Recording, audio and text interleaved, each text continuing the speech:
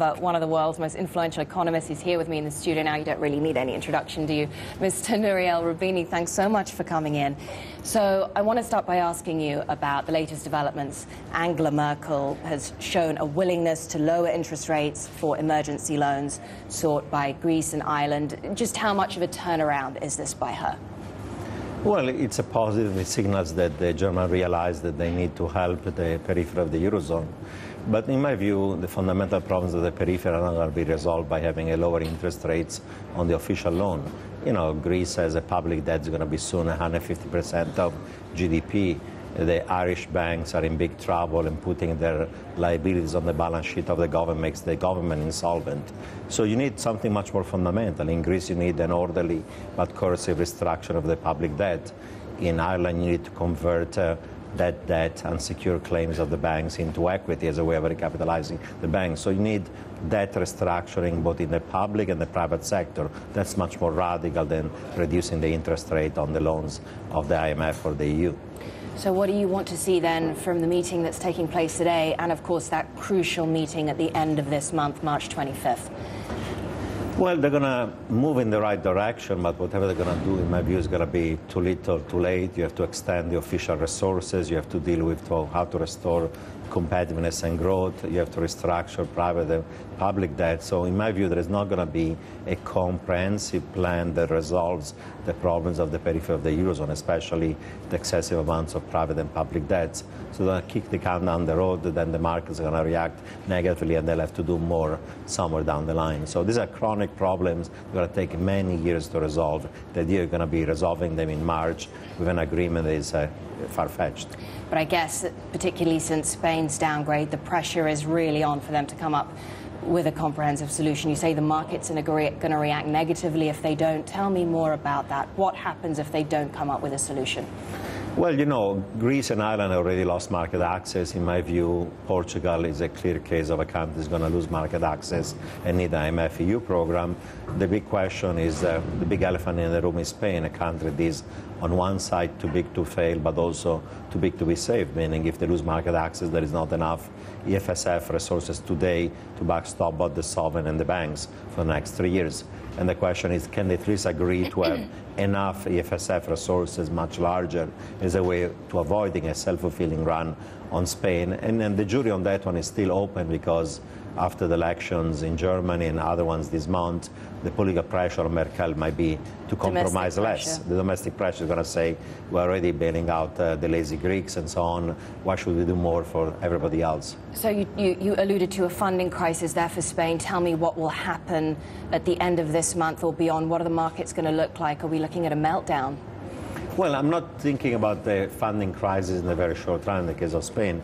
What I'm saying is that if there are not large enough resources at the official level and the country were to lose market access in the next year, then you'll have a significant problem. And just to avoid a self-fulfilling run on the sovereign, on the financial system, you have to have an envelope of official resources that says if that country is too big to fail and too big to be saved, were to lose market access, then there is enough money to backstop them. There's enough money to backstop Greece, Ireland, and Portugal, but not for Spain. So a condition is necessary but not sufficient to avoid a run or a loss of market access, to have at least official money that is enough to backstop that country. Well, the Bank of Spain has said that banks are looking at around 15 billion euros worth of shortfall, $21 billion of capital.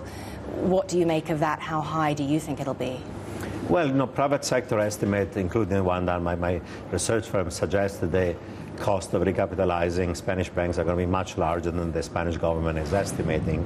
In our baseline, we see potential losses of 80 billion euro plus. In extreme scenario, could be twice as much. Of course, so you're looking at more than what Moody's was saying yesterday, 40, 50 billion. Yeah. And of course, they have dynamic provisioning, so some of the money is aside to recapitalize them. But certainly, the view is that the losses are going to be significant, and therefore the fiscal cost of backstopping the financial system are going to be larger than what the government is suggesting. And while all this is going on, the ECB talking about raising rates next month, what is that going to mean for those peripheral indebted countries? It's going to make things worse. First of all, they're going to raise rates not just next month, but in my view, they're going to raise them 3 times this year, 75 basis points.